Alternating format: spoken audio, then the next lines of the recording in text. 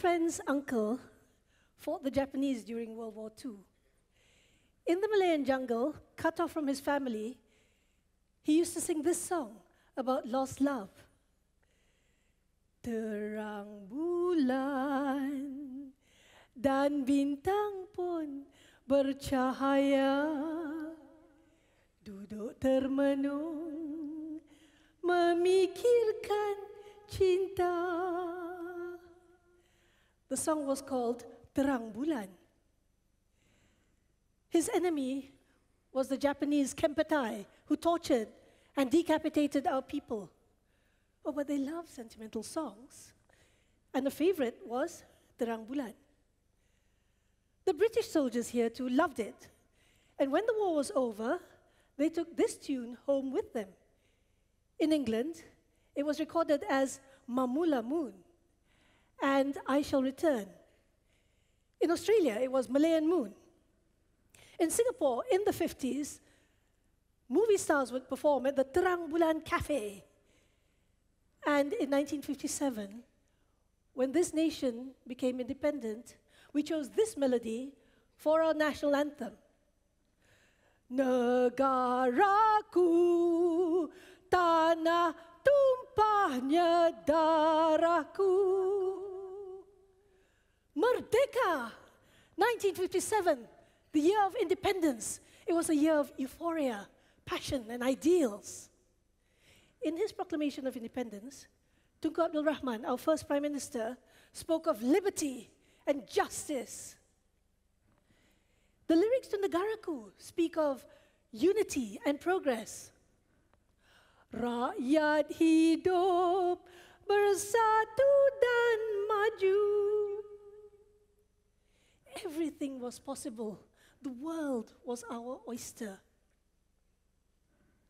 Next year, Negaraku is 60 years old. Grandsons have become grandfathers. Today in this country, the mood is different. The mood is rather different.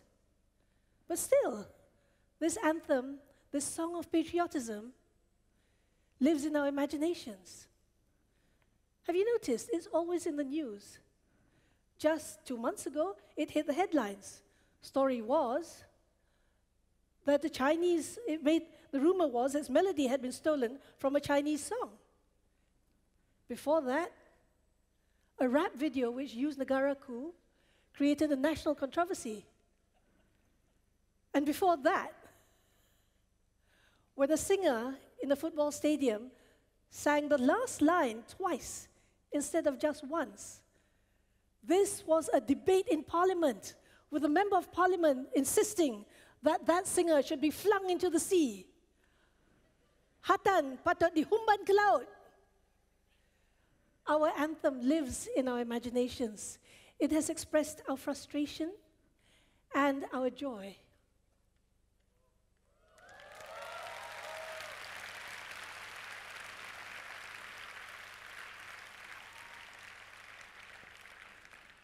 Four years ago, I began to research Malaysian music. I wrote a book, created concerts featuring this music, and got people to sing songs. The public response was enormous, huge. People were really interested. But above all, what they were really interested in, what caused discussions and debates and questions, was our national anthem. It all boiled down to two questions. First, the origins of our anthem. Who composed Negaraku? 60 years on, yeah? Who composed Negaraku? And secondly, with all that's happening in this country today, is this song still relevant? Does it matter? Do we care? At the end of this talk, I hope to answer both questions. I first heard this melody as a lullaby sung by my father when I was little. His version went like this. Listen to the words. Terang bulan, terang di pinggir kali, buaya timbul disangkalah mati. Jangan percaya kaki.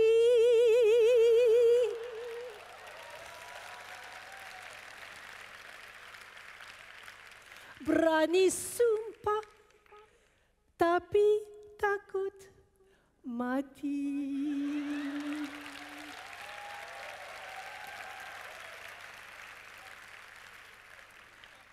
Crocodiles and betrayal. I was a toddler. What was my father thinking? Anyway, at 17, it was my first year in London as a student. London was cold, grey. I was lonely, terribly homesick. The student hostel had a piano in the dining room, and one night, as they were clearing away the plates, I sat down to play melancholy music.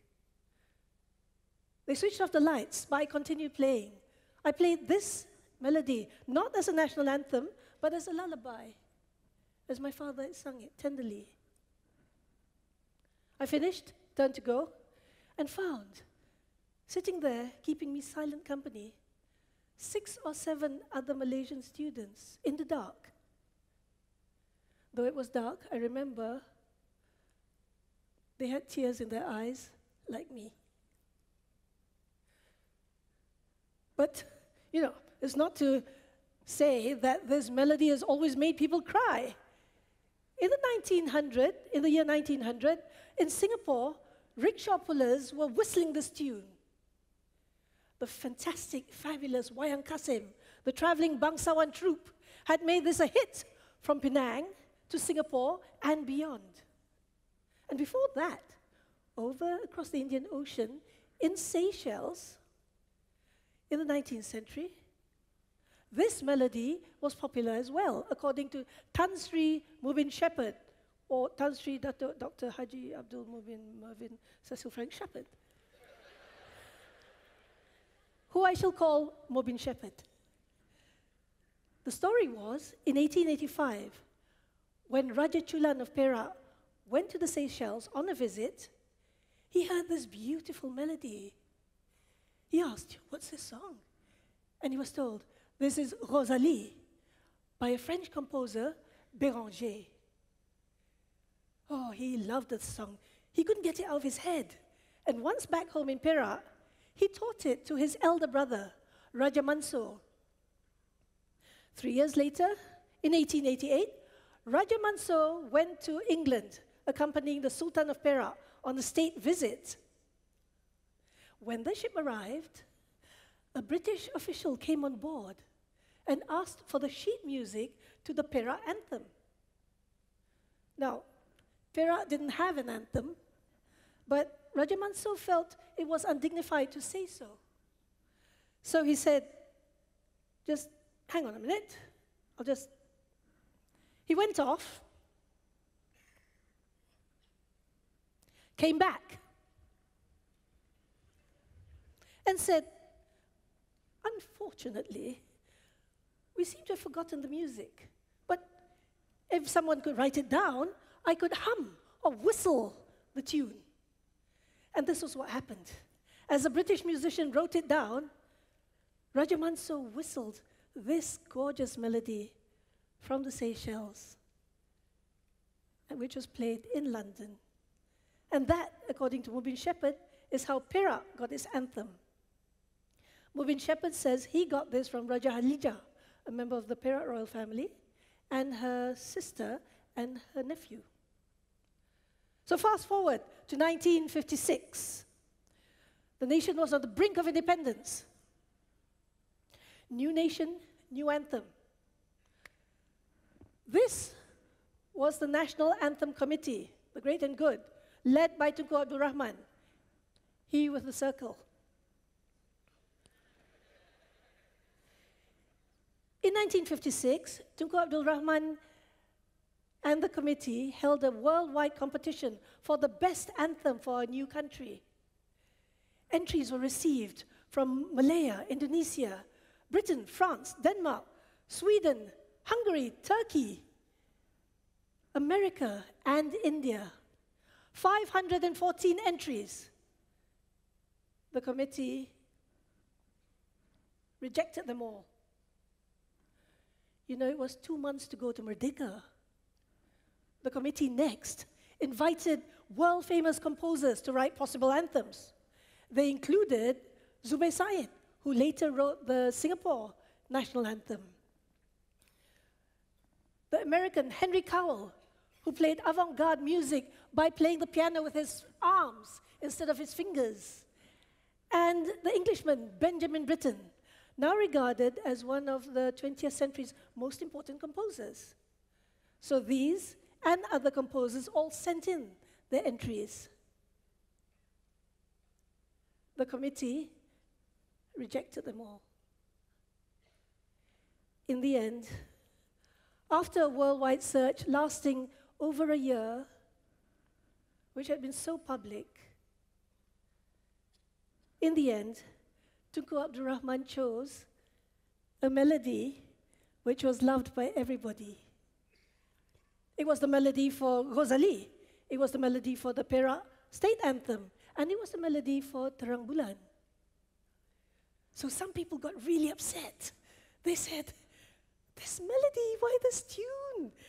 It's playing in jukeboxes, it's playing in dance halls. It's not very dignified, is it? But Tunku stood firm. And so it was that on Independence Day, as the new flag was raised, this melody played as a majestic anthem. And again, in 1963, when Malaya became Malaysia, it was this melody that heralded the new federation.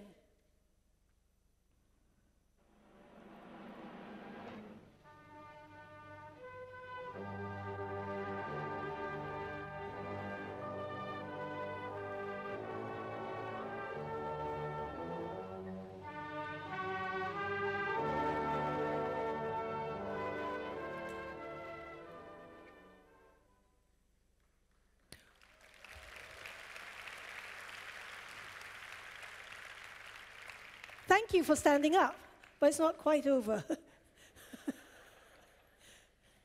Well, wasn't that fantastic? I thought it was superb. My research showed that this melody had been made in France, heard in the Seychelles, whistled in England, and anthemized in Malaya. Too perfect, or so I thought. But as I delved in archives and databases, things didn't quite fit. Because you see, the Sultan didn't go to London in 1888. There were no records. He went 14 years later, in 1902. But that wasn't with Raja Mansur. It was with another prince, Raja Chulan.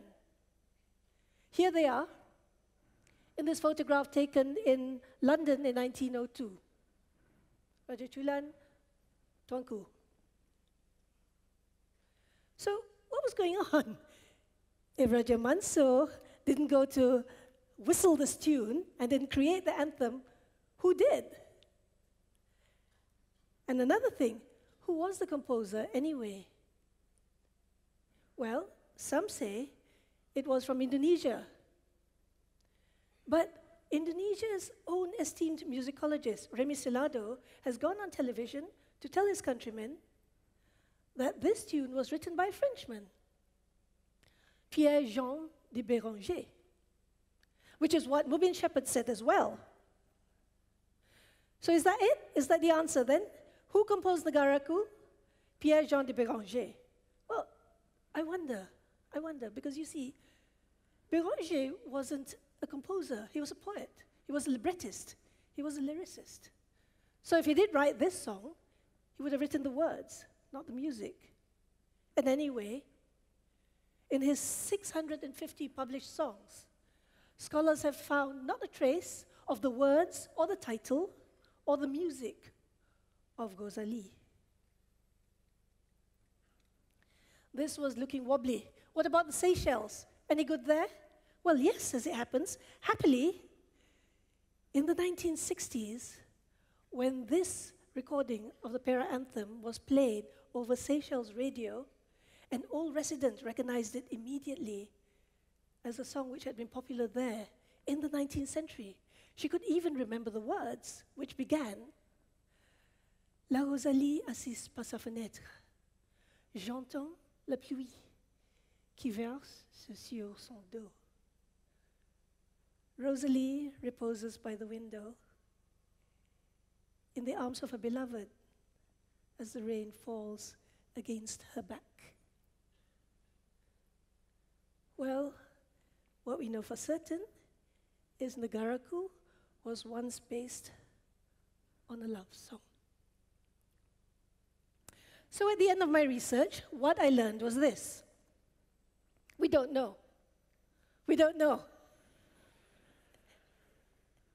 Some say it was from Indonesia, some say it was by a Frenchman, some from the Seychelles, and some by Wayang Kasim, which had a Javanese prima donna. We don't know, and we'll probably never know. And there's your answer to question one. But the second and more important question to me is this. With all that's going on in the country today, does this melody matter? I think it does. You see, to me, my country isn't a set of geographical boundaries created by politicians. My country is an emotion, like this.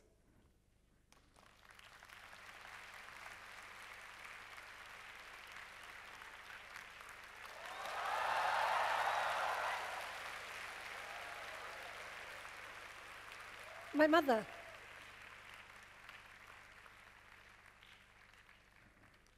My country is an emotion, and the Negaraku symbolizes that emotion in the form of music, which is direct and pure.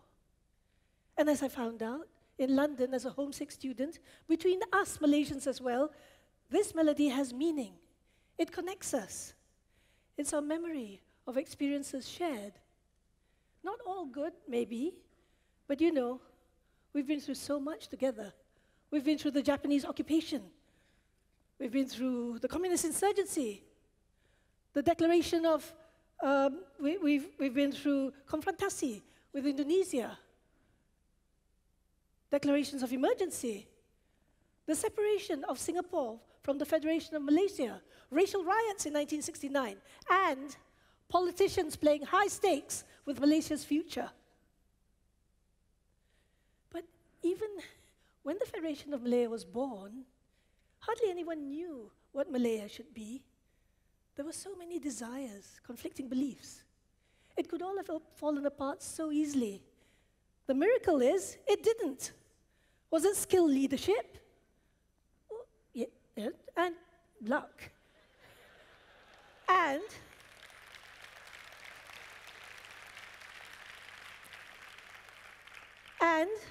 a collective will of Malaysians to somehow make it work, to somehow forge ahead, together.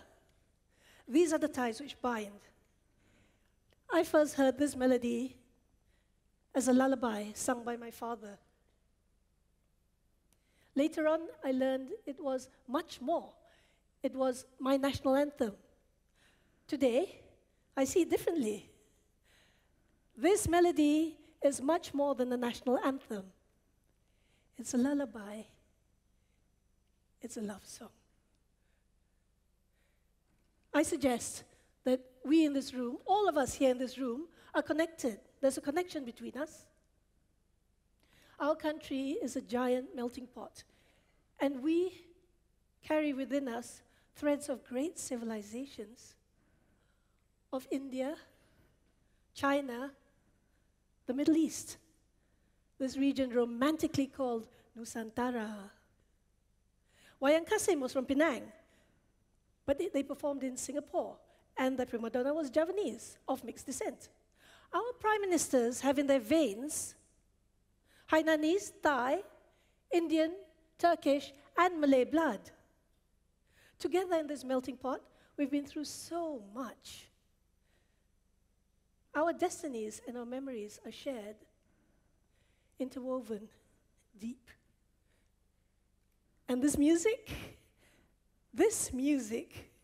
represents much more than a fanfare to launch a nation. This music graced us as an ethereal feeling floating around for centuries. Whistled by rickshaw pullers, sung by soldiers in jungles. Dancing to it, people flirted and accidentally fell in love.